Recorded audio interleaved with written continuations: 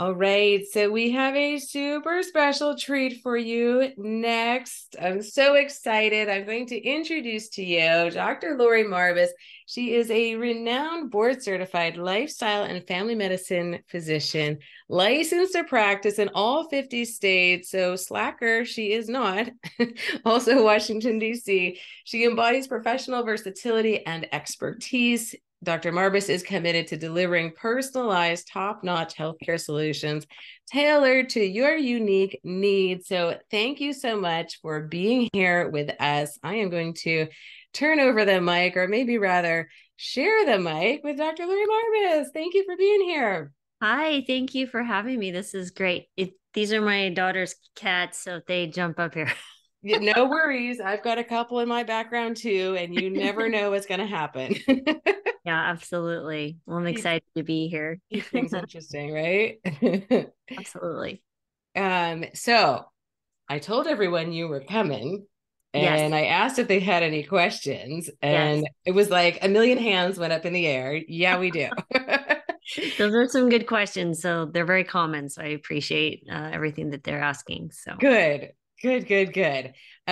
So if it's okay, we'll just jump right in and fire through. Is that good? sure. Okay, Absolutely. Let's go. awesome.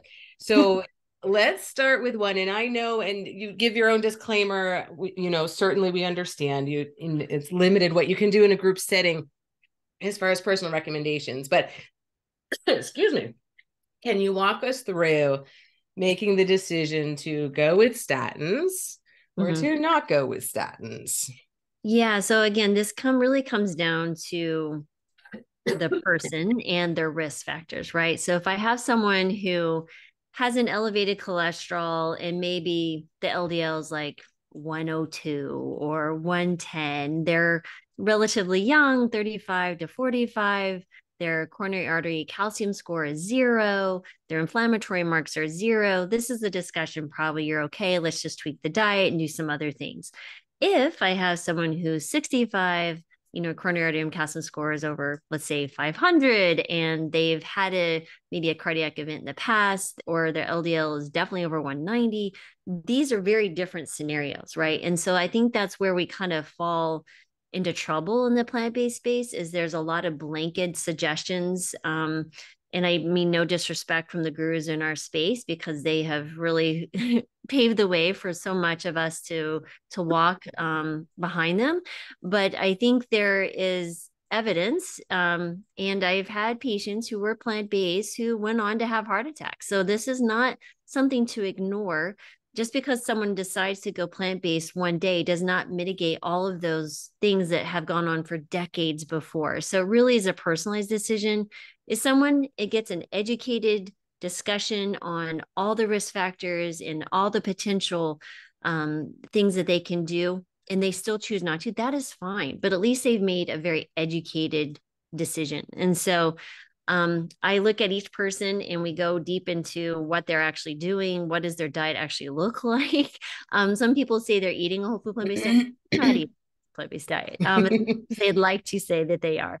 But then again, there are some who are very strict, I mean, like SOS free, and they're doing everything right, and those numbers still can't come down, and they're still at a high risk. So my job at the end of the day is to make you, I would hope, to live as long and healthy as possible. And if that requires some medication, that's okay. There's no shame in that, right? And I think there's almost some shaming that occurs in the plant-based space if someone chooses to have medication or is on medication, they're afraid to say it.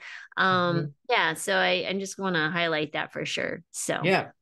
yeah. Yeah, thank you for bringing up that point. I think it's super important because it's so inspiring, all the things that can be addressed and fixed, or the plant-based lifestyle, and that's what's brought us all here.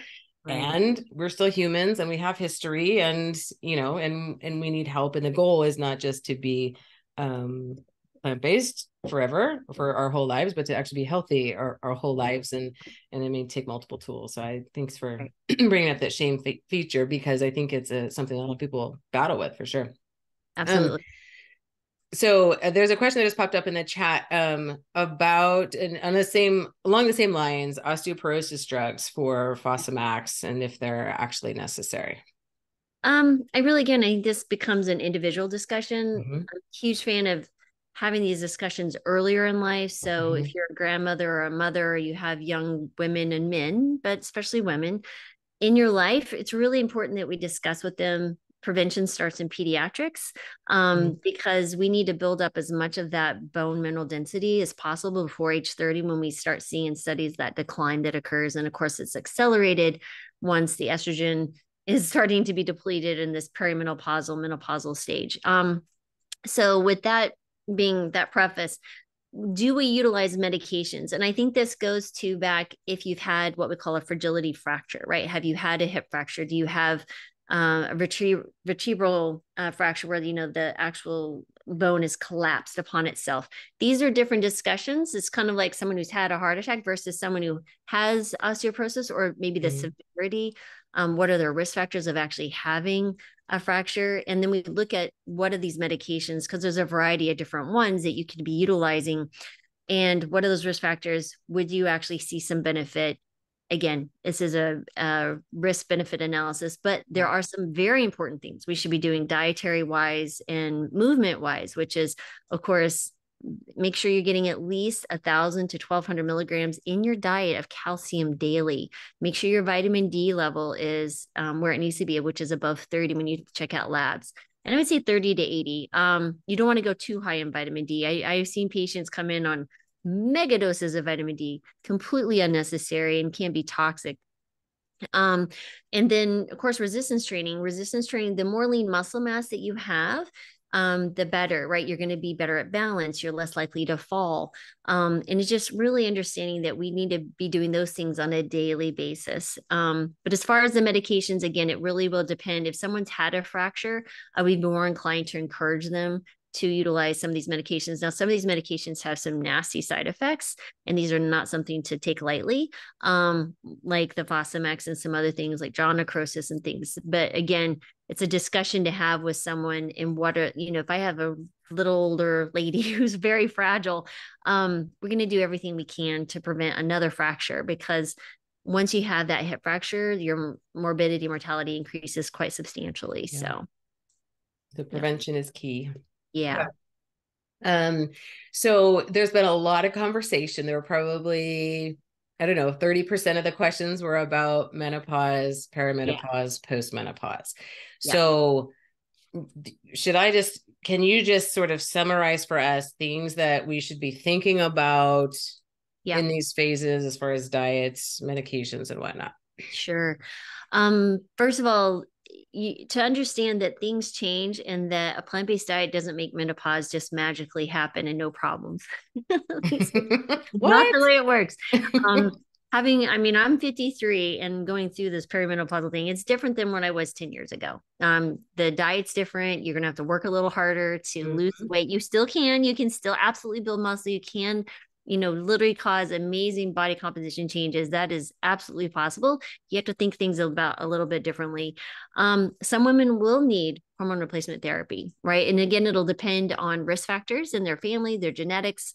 What are the severity of their symptoms? If you get a hot flash here and there, no big deal. Some women, it's absolutely detrimental, but it's the mood changes, the sexual dysfunction, you get body aches. There's so much that comes with this, that again, it comes down to what is the individual risk factors if they want to engage with hormone replacement therapy, and long term, how long they should be on it. So typically what we look at with HRT, and I'm not a big fan of the bioidentical, those are not regulated. I would use medications that are already with pre-prescribed amounts for the FDA regulates. The ones that are compounded, you're just not, it's a little harder to make sure you're getting what you should be getting. Anyway, but again, these can be life-changing for many women. The guidelines typically say starting within, 5 years of menopause onset, perimenopausal onset, and you want to use the lower medication as possible to mitigate the symptoms. And yeah, and so you typically probably don't want to start them after 10 years after you've been on menopause, because then you have increased risk of some other things. But that's the HRT. Now, as far as diet, lots of things you can do. I'm a big fan of using Chronometer or MyFitnessPal. Chronometer is a little bit more accurate. Again, logging your food, right? Because if it's not measured, it's not managed. That is just the way we are. So if you'll go in and just put, even for a week, everything that you're eating, make sure you're hitting that 1,000 to 1,200 milligrams daily of calcium. Take your vitamin D supplements. Many of us are low. I take 2,000 daily. My levels still, they hit maybe 40 sometimes, depending on the time of year. And I'm outside all the time. I live in Southern California. Um, and so those are some things there. Again, the resistance training is piece, making sure we look at stress and all those different things. And making sure your protein is elevated. I think there's, again, we've always say, you can get plenty of protein on a plant-based diet. And yes, you can if you focus in on the beans and the whole grains. But I have so many people who come in different, uh, gurus are saying you need to eat this. If you are 65, you're 5'2", and you're 100 pounds dripping wet, and they're trying to eat a pound of greens a day, there's not much room left in their appetite to get everything that they need. And we're really wanting to decrease risk of sarcopenia, which is loss of the muscle mass, which again prevents so many things and makes you more insulin sensitive. So if you're struggling with elevated cholesterol or blood sugars and you're insulin resistant, more muscle mass, lean muscle mass, the better. So yeah, so again, I think there's other things you can do. There's some supplements that might be helpful, depending, like black cohosh, that might be helpful for some of the more vasomotor type things, difficulty sleeping. Again, yeah, it really depends. Make sure your ferritin is elevated to above 50. If some women may find that they're starting to have hair loss, they're having restless leg syndrome. So ferritin is in iron storage. So you want to, if you check your ferritin, if they check your iron, it could be normal, quote unquote normal. But if your ferritin's below 50 or 75, you can have symptoms. Almost, if you look at the research, if I can get women to take in more iron rich foods and we get their absorption up, again, it'll depend, why are they low in iron? Are they having menstrual bleeding? If they're still having menses, is there something else going on that we need to be paying attention to?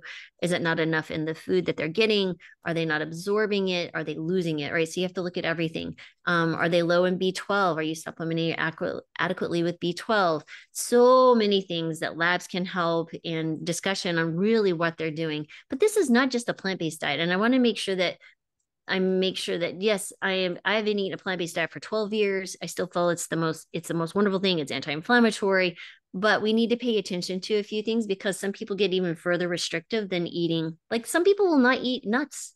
They will not eat seeds and nuts, which is extremely frustrating, because there's no data showing these are unhelpful.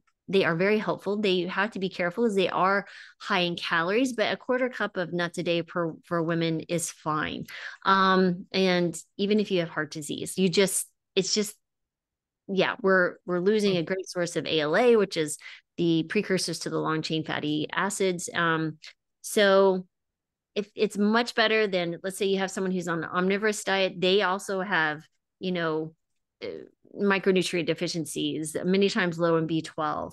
But again, so eating a whole food plant-based diet, you're reducing your risk of so many things, but it's also, we really just need to pay attention and make sure we're doing it right, because our food is not grown in the soil that is nutrient rich like it was 100 years ago as well. Where are they getting their food? What are they eating? Again, what medications are someone on? Maybe it's decreasing absorption. So lots of things can affect things. Sorry, I went off on a tangent there. Yeah, no, it's all good. There's lots to talk about. So no, I think that's great. Tangents are wonderful. Yeah, good stuff. Okay. So let's transition to thyroid disease, Hashimoto's, gluten, weight loss. Yep. So I was diagnosed, I have 3 kids, 29, 27, 25. When my middle one was born, I was diagnosed with Hashimoto's back then. So I was 26 years old. And whoops, I will tell you that the medications will get you into a euthyroid where your thyroid is appropriate. Make sure that you're looking at that. Sometimes you'll see some patients who are within the normal range, but need to be a little bit tighter controlled. So let's say your TSH is above 2.5, maybe need to be closer to 2.5 or a little bit lower to feel better. Everyone's going to have a little bit different metabolism where they feel, well, I know I don't feel well if my thyroid is, my TSH isn't under 2.5. My cholesterol also goes up if my thyroid is out of whack. So with Hashimoto's, this is an autoimmune disease. It's one of the most common autoimmune diseases, especially in the United States.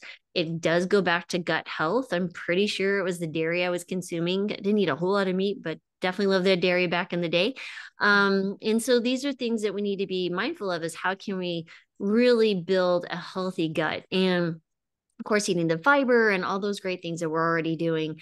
But what's cool about it though, is I'll just share a quick story. When I went plant-based in 2012, early 2012, I never even thought about my thyroid like getting better. I never thought in a million years. But what happened was I developed adhesive capsulitis, which is, think of about it as like frozen shoulder. And I hadn't injured it. I hadn't done anything. I was like, what is going on? So I went to a friend of mine who is a orthopedic surgeon. He's like, Laurie, there are 3 things that are going to cause this. It's over 40. Okay. Nothing I can do about that.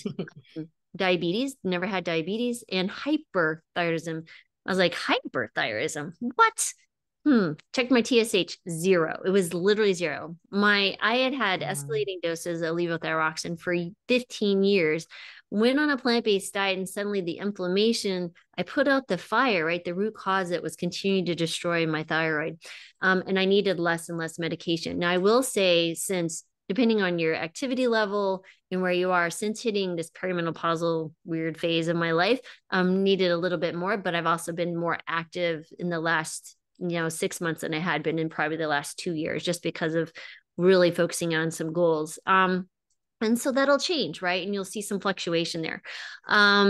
Yeah, so I've also had patients who had antibodies, different thyroid antibodies, go from 600 to 0, right? Eating a whole food plant-based diet. The other thing that's really, really important here is making sure you're getting adequate iodine in your diet.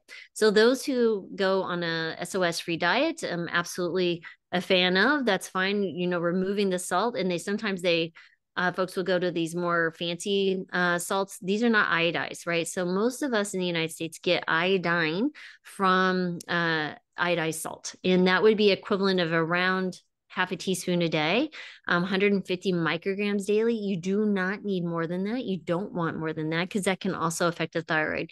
The thyroid takes iodine, creates your thyroid hormones. So in the space of when you're looking at iodine, making sure you're getting plenty of that. You can also get it from sea vegetables. It would depend on what you're doing. And you would want to look at that carefully. Sometimes you can get fortified foods. I think some of the plant-based milks actually are fortifying now with iodine, as well as calcium and some other things. So you just want to look at maybe what you're getting. I don't use salt very often, but when I do use iodized salt, and I'm certainly not salting my food daily. But the only way to really check your iodine level is not a blood test, because it fluctuates during the day.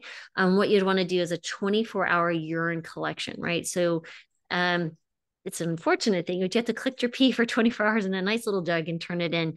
And that's how you will notice if you are iodine deficient. And I've seen a few cases, more than a few actually, of some folks who went on a plant-based diet. Suddenly their thyroid TSH creeps up just a little bit, maybe in the 5, 6, they start having symptoms. Everything is great. They're adequate weight, or proper weight. They're eating well. We talk about iodine, we check it, it's low. We get them on either a supplement or do iodized salt, completely clears up. So that is one thing there. And then when you're looking at people are worried about eating certain foods, cruciferous vegetables, and things that they are worried about decreasing it, it's really more of an issue like soy, which is such an important food to consume. It's only a difficult or a problem if you're an iodine deficient person, right? So if you are in a state of iodine deficiency, those foods are more of an issue. So I constantly tell people eat 2 to 3 servings of soys daily. This includes tofu, tempeh, the soybean, the full whole soybean, edamame, soy milk, all those things. They're so important. They help with menopause symptoms. They help with bone health. Decrease risk for breast cancer, recurrence, increase survivability, great source of protein, help lower cholesterol. So if you're not allergic to soy, you should be consuming soy, at least try to on a daily basis. Awesome. Love it. What about soy curls? Do you use Oh, I the, love soy yeah, curls. I've never Oh my tried them. I goodness. need I to. throw soy curls and everything. Um, Okay. I actually met that fat hunt down the founder. So they're made in this little tiny town in Oregon. And Okay. I'm trying to like, can I get you on my podcast? He goes, no, I don't think so. I was like, he goes, we try to stay, kind of quiet in the background. He's an older gentleman. He's like probably close to 80. But it was Mm. interesting. They were looking for a good food source when they went on a mission trip to Africa. Okay. They had gone on a whole plant-based diet. And so it's really a labor of love. It's a family labor of love in this little tiny town in Oregon. The name has left me, but yeah, I'm a big fan of the soy curls. Yeah. Is that the only place to get them? Butler soy curls is the only one I'm aware of. Wow. I Yeah, didn't even know. Okay. yeah, Okay. Awesome. Thank you so much. Um, I just wanted to follow up with the iodine test, the urine collection. Is that something you'd recommend for anybody that's got some level of thyroid disease? We should be checking this iodine on a yeah. regular I think basis. I think so. If you're not getting a regular iodine source, if you're Mm-hmm. very really strict, it's not a bad idea. At least check once so Yeah. that you understand. Because once you check it once, you kind of understand what you need Mm-hmm. to do. I don't think it's something you have to do annually. Mm-hmm. Okay. But someone also mentioned what was I going to ask? Left me in a minute. I just looking through some of the questions here, Yeah. but yeah, I would think that wouldn't be a bad idea. Wouldn't Yeah. be, yeah, for Okay. sure. And how about the role of gluten with Yes, thyroid? gluten. That was the other question. I think around 15% of people will be affected by the gluten component. If you're eating a whole food plant-based diet, you're probably not getting a whole lot of gluten unless you're just consuming these type of Mm-hmm. products or the certain grains every single day. Mm-hmm. I maybe have gluten 2 or 3 times a week just because I'm eating certain grains. Mm-hmm. Most people will be okay, but if you're still struggling, it wouldn't be a bad idea to remove the gluten products. But I wouldn't necessarily start that way, just Mm-hmm. because that just makes it more restrictive for you, and it's just more difficult because then Mm-hmm. you have to really be thinking about when you go out to eat in different places when you're traveling. It just makes it more hard. Mm-hmm. So Are you familiar with einkorn wheat? yes, because of Brittany Okay. in the kitchen. Yeah, so that's fine too. Yeah, I think that would be. I'm not sure if that's a gluten or not. I'd have to do a little deeper dive on that. But yeah. So I just started on this little rabbit hole with it myself with the Blue Zones documentary. Uh-huh. They advocate for sourdough. I've been baking sourdough for the past few weeks now. Um, and as I read, einkorn wheat has a much weaker gluten, and it has only one of the gluten proteins. The regular wheat, modern wheat normally has two. And so many people that are gluten sensitive can eat einkorn without any problems. Interesting. So I've been kind of experimenting, in our family to see if there's any difference, and kind of so far so good. Yeah. So, but I was just curious. It's new for me, so I'm Yeah. And all ears. there's people saying that they can travel to Europe and different countries and Yes. eat gluten containing foods Yep. and be fine. So, which is no Yep. surprise. Yep. We do a disservice to our citizens with our food system. Mm-hmm. It's a whole other Very show. much so. Very much so. Um, okay, so let's see. So let's talk chronic constipation. Options instead of taking magnesium, and assuming we're already eating a lot of fiber and a lot of water. Yeah, those would That's be the first two things. okay. And so again, are you on medications that are, slowing down the transit? There's some people who have functional constipation, and it definitely would probably be worth speaking to maybe a plant-based GI doc. Mhm, Because again, there could be a lot of different things causing it. So if you're eating enough fiber, and you're doing everything that you're can, as far as hydration and different things, I think definitely it's worth speaking to a GI doc sure. that's versed in a plant-based diet because Mm-hmm. otherwise they just throw you on medications, which is, Mm-hmm. We end up in a big loop, right? yep, exactly. Okay, we'll talk a little alternative medicine. Are you versed on PEMF, pulsed electromagnetic fields? Are you No, familiar with that? I mean, yeah, but I would not feel comfortable speaking to it. I have not done a rabbit hole Yeah. dive myself on it. Yep. Okay, fair enough. How about nitric oxide? So should we be checking nitric oxide levels, focusing on this? I don't think so. I think Okay. these are so a big fan of checking labs that you're going to act on and labs that actually have meaning. Mhm. Um, because if you're eating a nitrate rich diet, so these dark green leafies and beans and different things, you're going to be producing enough. I would make sure you're avoiding any type of mouth rinse or something that kills the bacteria, because your actual mouth bacteria are an important piece of creating the nitric oxide. And it's just the way it's recycled. But yeah, no, I wouldn't worry about taking nitric oxide tablets or checking it, because again, what are you going to do? Eat more greens? Okay, Mm-hmm. you're going to eat more greens Right. and or stress out about it, right? And the nitric Right. oxide tablets, I don't think are going to be helpful. Again, just get it from your food. So, Yeah. Awesome. Beets are a good source too, right? yeah, beets, yeah, arugula, you name it, any uh, chard, yeah, Mm-hmm. get the dark Mm-hmm. green leafies. Awesome. And Okay. Okay, so supplements, and I know personal things, but do you have kind of general recommendations for AMLA, for cholesterol, yeah, yeah. all the spices and goodies? Yes, absolutely. So, as far as supplementation, my one non-negotiable is B12. And what I found with testing patients is the majority have to take a daily supplement, Mhm. because one, they're not absorbing it well, they're on medications that prevent it, or we're older. Some, yeah, I've just found that they need anywhere between 500 to 1,000 micrograms daily. You want to make sure that your level when you check it is above 500 when you get in the lab. So 500 to 1,100. And I've definitely found that that takes a little bit more than what we're typically given. And the Mhm. reason I'd say taking that much more is because we only absorb a very small amount of the actual supplement that we take. So there is some passive absorption, but again, it's minimal. So anyway, so yes, cyanocobalamin is the best, it's the cheapest. And the other two that are typically that I end up prescribing or encouraging people to take that I take myself are vitamin D. Uh, a good starting dose is 2,000 international units daily. This is the RDA. And I take, just as kind of an insurance policy until we learn a little bit more, is the algae omega 3s. And anywhere from, let's say, 350 to 500 milligrams daily. I have a very strong family history of heart disease. And I think if you have any inflammatory condition, these are also very helpful. It's important for brain health and stuff. There is a test it will that you can check again if you're very fat phobic, like there are a lot of people, like I said, that don't eat nuts and seeds, so you're not getting a good source of ALA, which is the precursor to the long chain fatty acids.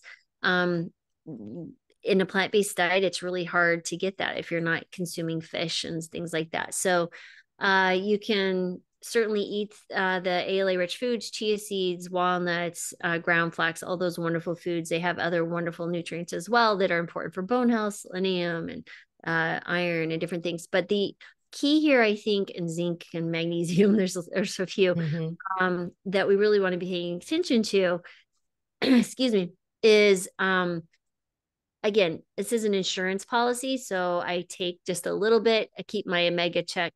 It's a blood test you can get at Quest and LabCorp to make sure that you're kind of in that optimal range, because that's the best we have right now. And Mhm. it's not going to be harmful as long as you're not taking too much. I think it's just for me, that's how my brain works. And again, I'll leave it to the patients, but the B12 is absolutely the non-negotiable. Mhm. With everything else, I really am a big fan. Like I said, let's tracking what you're actually eating. Put it in chronometer and let's see what you're actually doing. Mhm. Because at the end of the day, I can tell you all sorts of things, but if you're not eating the foods, uh, it's hard to say. We could check some Yeah. labs as well. I'm a little hesitant for people to take zinc supplements just because it decreases your copper absorption, because then you run into other issues. Potassium rich foods, magnesium rich foods, but these are, again, I feel like these micronutrients, the nuts and seeds are a great source, the dark green leafies, Mhm. beans, yeah, whole grains. There's just so many things that if people are too restrictive, it can be an issue. Mhm. Love it. Okay. Cool. All right. So let's talk protein next. Yeah. So, and this came up in my group recently, but also with age, right? So is there an age at which we need protein powder? Everybody everywhere says protein, protein, protein. And then, as you said, there's, so many gurus that are like, no, don't worry about it. But Yeah. where's the happy medium? I think again, just you have to track it, right? Let's see what you're Mm-hmm. actually getting before Mm-hmm. we make a suggestion. But let's say if I have someone who is trying to lose weight, right? So we're going to probably put them on a little bit of a calorie deficit just to be mindful of what they're eating. You want to maintain your muscle mass and they're doing some type of resistance training. You probably want to up your grams of protein daily. Mm-hmm. So definitely after 65, minimally, I would say 1 gram per kilo, which is 2.2 pounds. So you can do the conversion for your particular weight. Of course, if someone is morbidly obese, you won't need that much protein, but you'd probably maybe go to more of your ideal weight body mass suggestions. But yeah, so I would say um, we can get away with less, proteins, especially when we're not consuming animal proteins. So we're going to have a lower methionine diet, which is great for longevity and some other things.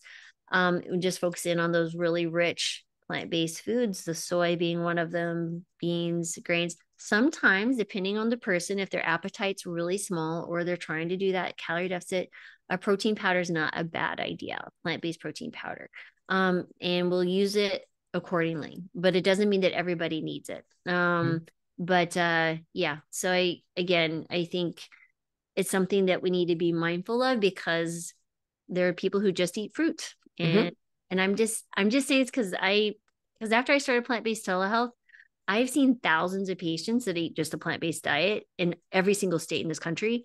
And I'm amazed at how restrictive people can be. And Okay. it just comes back to bite them in the butt, so to Mm-hmm. speak. So just really want people to be wide range of foods, many Mm-hmm. colors. Because some people like, oh, I'm just going to do 30 per week or 30 of what? Mm-hmm. You need to do across the categories, fruits, veggies, beans, whole grains, and nuts and seeds, Mm-hmm. different colors of the rainbow. And you're probably going to be okay after that and Yeah. include the soy products. Mm-hmm. Yeah. Love it. I love it. Let's see. I just came up with it. Oh, do you have a vegan protein powder that you like that doesn't have as much junk as Yeah, a what lot I of them? like to use is the Garden of Life meal replacement. Okay. There's chocolate and then there's the vanilla flavor, I think. That one has a lot of good things in it and it's all sorts of foods and there's some probiotics. They have the B12, they have a few some of the maybe those more micronutrient things that we might be missing. So it's just a Mm-hmm. nice thing to add. I Mm-hmm. add one scoop to my morning smoothie every morning and I split it with my husband every day. Mm-hmm. So, yeah. And so I feel pretty awesome taking that and Yeah. my patients do well with that Yeah. as but there's others too. I think complement anything with complement. Mm-hmm. I know the two Matts personally, I think Mm-hmm. they're very judicious in where they get their source their Mm-hmm. ingredients. So I wouldn't have any problem taking anything that they offer as well. Mm-hmm. Mm-hmm. Just to clarify, so when you do a scoop a day, but you're splitting that in half, so you're getting Yeah, half a scoop. Okay. I'm getting half a scoop. Yeah. Sometimes third because my son will sometimes come over and take Yeah. a third of it. So yeah. Yeah. Okay. Okay. Awesome. All right. So fasting. Yeah. Um, good, bad, indifferent, and then also let's include diabetics in the conversation. How does that Yeah. differ for them? Okay, so fasting in and of itself is great, right? So if you look at the data, 12 to 16 hours per day is wonderful. If you do prolonged fast, my greater concern is loss of muscle mass again. And especially in the context of taking medications. So let's bump that over to diabetics, for example. And if you're taking medications, I'd be very hesitant to do more than a typical 12 to 16-hour day fast, just because it may affect you, especially if you're on insulin or any type of medications that cause your pancreas to produce more insulin. You can do fasting safely as a diabetic, but you need to be under the guidance, I think, as someone who knows what they're doing. You need to be wearing a CGM continuous glucose monitor to make sure that you're being alerted should your blood sugars be dropping in a timely manner. So yeah, I think it allows our bodies times to rest and digest. You sleep better, right? When you have waited at least 3 hours after your last meal before going to bed. Our blood sugars are better. We're not constantly in this hyperinsulin state. And it's a hyperglycemic state. So it's really interesting. I run a glucose mastermind and I put people on CGMs, whether they're diabetic or non-diabetic. And people think they need to eat 5-6 times a day. It's like, no, you don't. Let's let the body come down. And they're wondering why their blood sugars are high or their A1C is high. It's like, because your blood sugars never have a chance to come down. And so again, the CGMs are really, really helpful in so many ways. But I think fasting definitely has its place. Okay. Yeah, I've never learned more about blood glucose and the changes than I did when I have a type 1 diabetic in the family. And it's given me a whole new appreciation beyond what I thought I understood pretty well already. So the CGM gives you so much really cool information. Yes. You'll learn a lot about yourself. And what I found, it's a really awesome tool to help people make better food choices. Yeah. And encourage them to keep their food log. Yes. So then when I'm looking at their data and we're sharing it, I can actually say, okay, this is what happens when you go out and eat Thai food that's vegan, but not necessarily healthy vegan or healthy plant-based. It's pretty fun to, it's an eye-opening moment for sure. Stress, Absolutely. what stress will do to your blood sugars, lack of sleep, what exercise, what getting up and just going to take a shower does. Fascinating stuff. Yeah, that's really cool. It makes you understand how much is going on in your body behind the scenes that you're affecting. Yeah. Maybe whether you're intending to do it or not, right? Right. Okay, so let's talk about stress. So that's funny. The question was any specific foods to help mitigate the effect of stress. I don't even know who asked this question if they're here, but I think it is funny. We in this world, we're like, what can I eat that's going to fix that? And stress is, to me a little bit of a different animal, but what's your take on that? So I don't think there's necessarily foods that you'd want to be taking. And by the way, I'm just going to throw this out there. There are people who take ashwagandha. I would ask you to stop. There's really interesting, more recent evidence of it causing liver toxicity, even in people without liver disease. So just be careful, please. I personally do not recommend ashwagandha. So with that in mind, because then, a lot of people take it for anxiety or depression. I think the first thing you want to do is move your body. Right? Exercise is a great antidepressant, anti-anxiety. I think really being mindful and looking at some type of mind-body practice where we understand that the mind and the body are connected is so very, very important, right? I think a CGM is a good example of this, right? Because you'll see what the body's doing with thoughts. So I'll just share an example of my own. I've worn the CGMs off and on for many years. And more recently I watched I had one on, it was called The Band of Brothers. I watched this, it's on Netflix. Love World War II history, and I had stopped eating like 3 hours before I went to bed, but that was a really stressful movie. Like it really got me going. I was like looking up article. I mean, not that, anyway, it's fascinating. So went to bed. I had a very vivid dream about World War II. I woke up at 12:30. I looked at my blood sugars. My blood sugars are never like above like 80 at night. Like they're like climbed till 12 a.m. to 120. Never had that happen. I woke up and it precipitously dropped. I was like, holy moly. Wow. So this is a really powerful, for me, it was a powerful example of what stress can do, even when you're not even aware consciously of what's going on. So be mindful of what you're putting into your brain, your eyes, they're eating every day as well. The thoughts, I think gratitude has such a great place to help us mitigate anxiety. Community like you're building here, discussion and not being afraid to be vulnerable and have a safe place to share concerns and get the support that you need. It's just so very important. But stress, again, I think breathing techniques, but any mind body thing that you can do, meditation, mindfulness practices are just so very important. Yeah. Yeah. Awesome. Thank you. Mm-hmm. So a question about somebody transitioning to plant-based, cholesterol is going down. This is actually a person that's kind of been on again, off again in the past. Uh-huh. And every time she tries, her cholesterol drops, but triglycerides go up. Okay. So a couple of things to think about when people transitioning, many times they're eating processed plant-based foods. So these are going to be foods higher in saturated fats, or they may be higher glycemic foods. So I would say, what are you eating? Mm-hmm.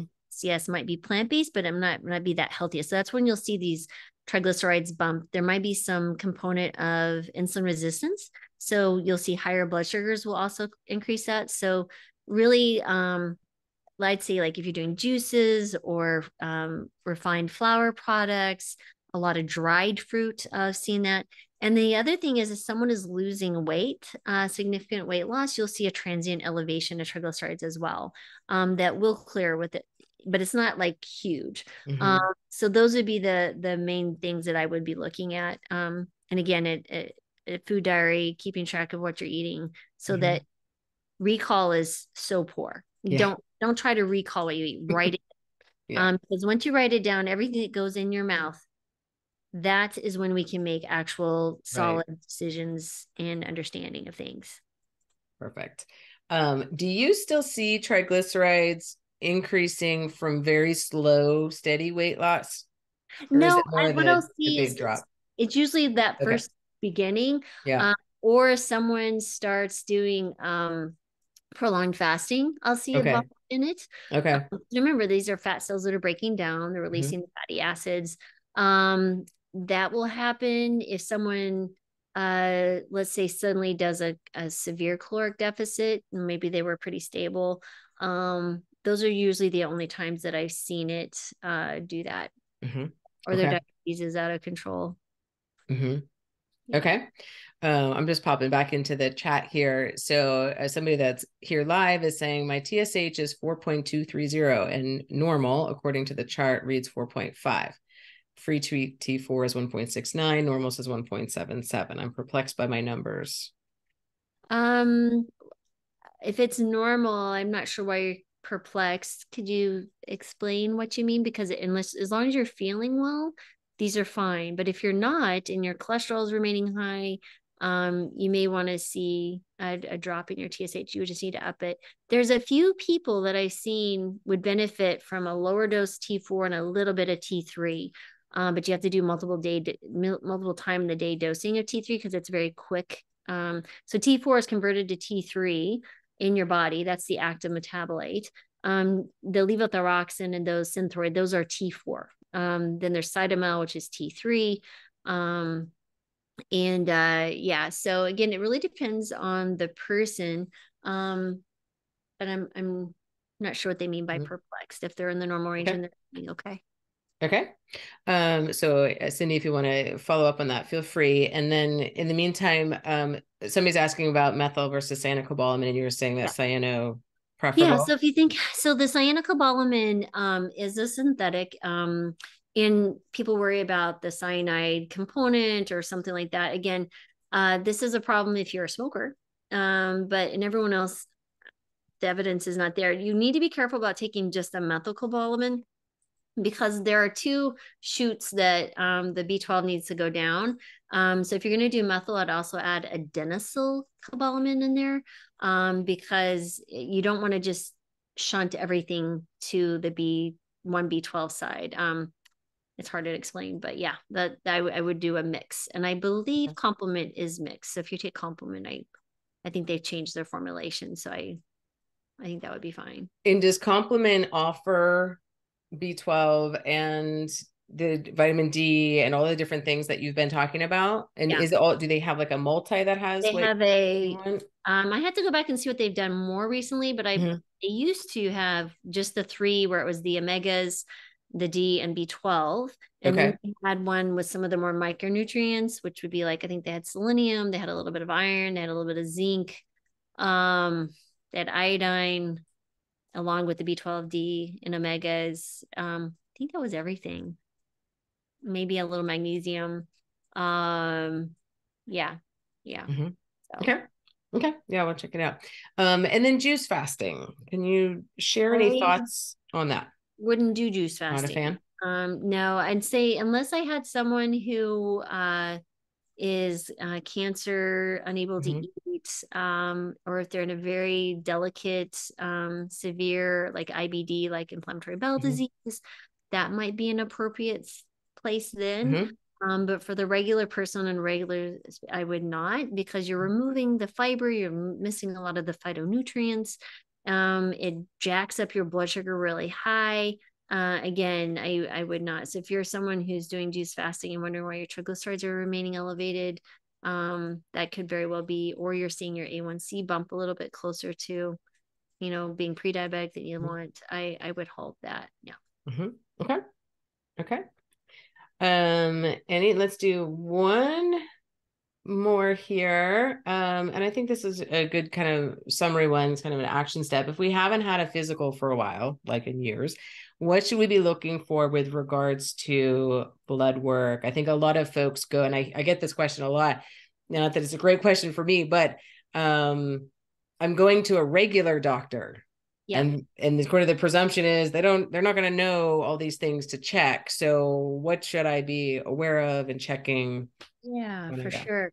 I get this question a lot. And this is why, Brittany Giroudi and I started the Healing Kitchen, which is it's the live, we meet weekly. She shares 2 recipes and I answer all medical questions. And then we do 2 workshops every month. For example, next Saturday we have Dr. Clapper coming in. Then I do a deep dive workshop every month and with an ebook, and you have access to all past and future. That's part of the membership. And last month I did deep dive for almost 2 hours with people on All About Labs, 33-page Wow. ebook. I mean, I went into Wow. everything why you want to check. So let me go over it with you guys. So number one, Can you do all 33 pages with us now? I can, let me just send it to you. You'll have it for reference. But it was, the basics that you get annually is number one is a CBC, right? So this is a complete blood count. This will check your white blood cells, your red blood cells, your platelets. If you're eating a really healthy whole plant-based diet, you may notice your white blood cell count drop a little bit, sometimes below normal. If you're above, I'd say below 2.5, might need to be looking at some things, but not unusual to see that. The red blood cells, you just make sure you're not your hemoglobin hematocrit. If they're large, your red blood cells are large, means your B12 may be inadequate. If they're small, maybe that your iron is low. And then we have a complete blood metabolic panel. So that's a CMP. So that's going to be a fast, and do these fasting, by the way, 8 to 12 hours drinking only water. So you have blood sugar, you have kidneys, you have liver enzymes, your electrolytes. Most of the time, these are fine. The protein and albumin are something to look at. If these are low, you may be looking at, a protein deficient state, and make sure that you're getting plenty of protein. And there's that. I would also do a TSH. Again, someone who's really being restrictive of their salt intake. It's just a good check to make sure your iodine is probably okay. Then B12, of course, but I also check homocysteine and methylmalonic acid. So the methylmalonic acid and B12 and then the homocysteine are required. The homocysteine and methylmalonic acid require B12 to be further metabolized. Homocysteine requires a few other things, but the methylmalonic acid, if they're elevated or homocysteine's above 10, we want it below 10. It may tell you that your B12 is not in an adequate place. So that's why I want your B12 to be above 500. You're not going to be symptomatic. Your red blood cells should be adequate. Your homocysteine and methylmalonic acid should be within normal range. However, I've certainly had people who had B12 is above 500 and homocysteine remains above 10, then we have to do a little bit deeper dive and a few other things.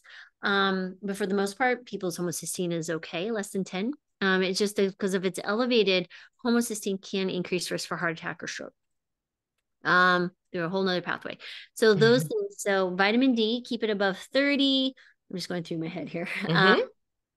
Those would be, you could do an omega check, wouldn't be a bad idea.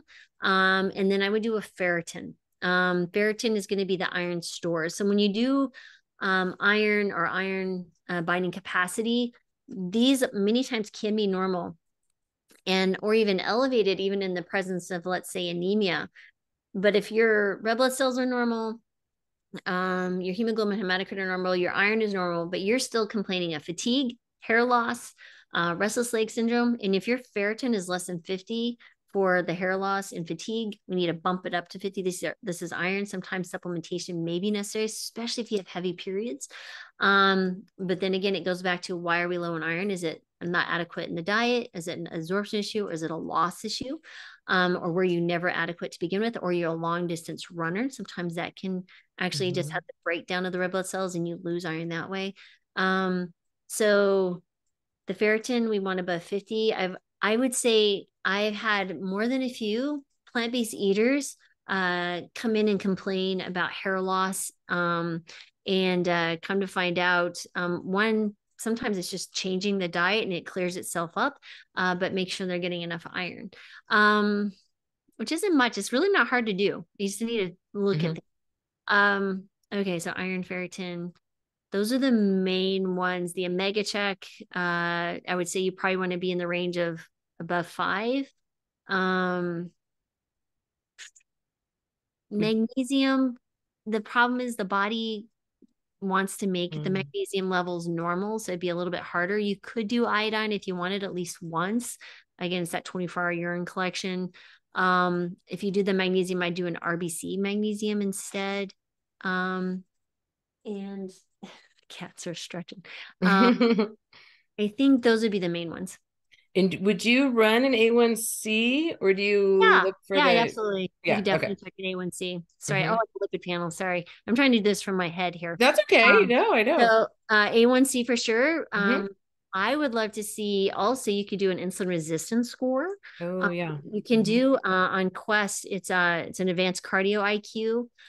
So you get not only your lipid panel, which of course you want your total cholesterol, ideally would be under 150, because that would probably tell you the rest of your parameters are nice. But there are 3 things that I look at, is the LDL. I want LDL less than 100, preferably less than 70 or 60, ideally. I will look at HSCRP, which is an inflammatory marker. We'd like to see it less than 1. ApoB, which is, think of it as a little protein that gets on the LDL and makes it more atherogenic, or more, it's like taking, if you had a bad guy and they were just in a fist fight and then you gave them like a arm, like a weapon, right? So that's what ApoB does. It makes it a much more dangerous LDL. So we want that to be lower. By lowering your LDL, that works great. And then you could do a one-time just check LP little a's. This is an independent risk factor. It's completely genetic, 90% genetic. As far as there's not a whole lot diet can do for it as of right now that we understand when you look at the data. You want this less, as low as possible. Trying to think here.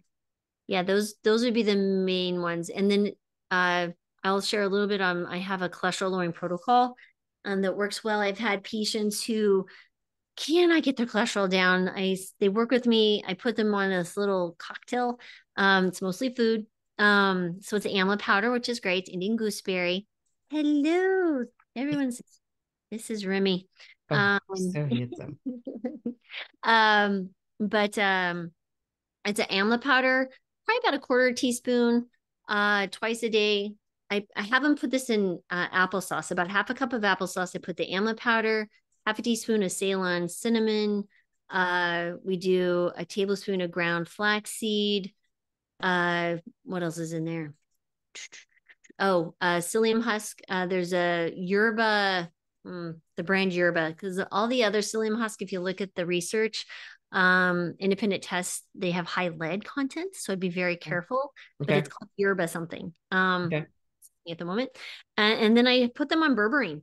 The berberine capsules, I think amazing. There were 2. Thorn is a good brand, and there was another good brand, amazing something. But again, when you want to make sure that you know what's in there. So what I do is typically put the uh applesauce, this little cocktail, and then they take it with lunch and dinner. And the reason they do that is because your body makes cholesterol, right? 80% of it's made, or LDL, makes cholesterol is in the liver. The rest of your cells make it as well, but we really want to focus in on the recycling of your cholesterol. So the point of consuming these foods, oh, and it's also taking algae omega-3s and 2 soy products daily. Those are the others. When you consume this with your lunch and dinner, which doesn't help so much with breakfast, apparently, when you look at the research. Oh, and one Brazil nut a week, high selenium. Sorry, again, trying to do it off the top of my Yeah, head. I love it. I'm so impressed. um, but the LDL is being recycled when you eat food. And so what happens is you consume this, your body, those foods grab it and escort it out. And you literally poop out your cholesterol. And I've seen cholesterol drop. When my most recent patient, her LDL dropped almost 50 points in 3 weeks. Wow. By doing that. Yeah. That's awesome. So simple. I mean, it's a long list, but it's simple, Yeah. right? Yeah, it's a It's long list, but straightforward. most of it's food. It's, things that Yeah. you're doing, but the Yeah. apple's really sour. So Hmm. that's another reason to put in the applesauce. And applesauce has pectin, which also helps. And yeah. Okay. Okay. Yeah. Uh, so that can you read that from Cindy? That's about the Yeah. thyroid So I was question. just concerned about the normal charts actually being correct for me. Oh, okay. Meaning I was making sure I was doing everything possible to keep my levels in check. I take 113. Feel relatively well. Yeah, absolutely. So, yeah, if you're feeling okay, because remember, there is a little bit of risk being in the more as you lower that, right? As you get your TSH, some people get below 1, for example, you can accelerate some things like bone loss, and you can be more anxious and difficulty sleeping. So it is a unique balance. And if you're feeling great and your numbers look good, absolutely, that's fine. Absolutely. Wonderful. All right. So let's just say that we've taken in so much amazing information, but our head's kind of spinning, right? Because it's a lot. Um, what if we're just like, you know what, could you just take care of me? Because I don't know if I trust my doctor to work with me on all these things that I just learned. How can people do that? Can you tell us more Yeah. about how that works? Yeah, absolutely. So I see patients via telemedicine.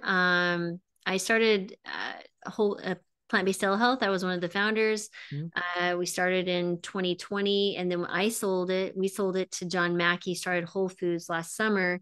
And I went on and started another company. We're utilizing insurance in certain states. Anyway, it got very complicated very quickly. We decided Yeah. to shut that down because we had investors and some other things. But anyway, so now I'm seeing patients independently again. I'm licensed in all 50 states in DC. So as long as you're not in Puerto Rico, I think, or maybe Guam, I can see you. If you're outside of the United States, I can certainly see you and just give you some advice. But you'd have to rely on doctors to get testing and such. But yeah, so I can order labs, I can order medications. Yeah, anything that you need, we can certainly do. As long as it doesn't Awesome. require me hands-on Mhm. touching, which sometimes I really wish I could touch people because I'm like asking questions like, oh, I'm I can't sure. touch you. I'm sure. For the most part, you can do it. I mean, I've been doing telemedicine almost 7 years now. So That's awesome. You're such a pioneer in so many ways, and we appreciate you for what you're doing. We appreciate your time, of course, for being here with us today. thank you for inviting me and everything Of you're doing. course. You have such a lovely story too. So if you Oh, guys thank didn't know, you. you should listen to my interview with her on the podcast. It was great a while back. That's awesome. Thank you. I'll share. So I posted some links here. So we've got drmarbas.com as well as a specific link to the Healing Kitchen membership as well.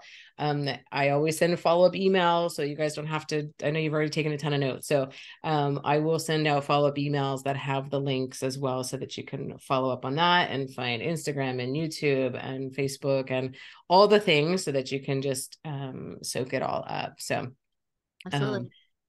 we will wrap it up at that. We did this like in an hour on the dot. I can't even believe how much we covered. I'm like, there's no way we're going through all of those. But we did, and you're amazing. And this has been so very helpful. So we Yeah. thank you and appreciate you. And Well, thanks for having me. It was lovely spending all the absolutely. minutes. Absolutely. Oh, will you tell everyone why you had to do this today and not tomorrow? Oh, I'm running a half marathon. I'm in Boston, hence this is not home with my daughter, Uh-huh. who's a physician in her last year of family medicine residency. Yay. So we're running it tomorrow, and it's going to be cold. They have this automatic cat feeder, so that's what that is. Nice. But yeah, it's we'll see. It's going to be a lot chillier than I'm going to fly home to Southern California. 70 Nice. degrees Yes. weather. That'll be a nice homecoming. Well, good Yes. luck tomorrow. We will be Thank cheering you. for you. Appreciate it. Enjoy it. I love that you don't just walk the walk, you run the run. So Oh yeah, I'm trying. Definitely that's trying. awesome. That's awesome. Thanks, Well, thank everyone. you again. Have an amazing rest of the weekend. Good luck. You too. Bye, guys. Bye-bye. Bye. All right. How awesome was that? Oh my goodness.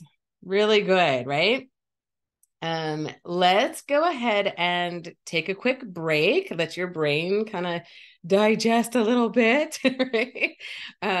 So let's do 15 minutes. Okay. So if you want to grab food, come back and eat it with us together. That's great. As I've mentioned before, I know some people popped on while we were on this session. That's great. Welcome. So glad that you're here, and grab whatever drinks you want, potty breaks, whatever you need.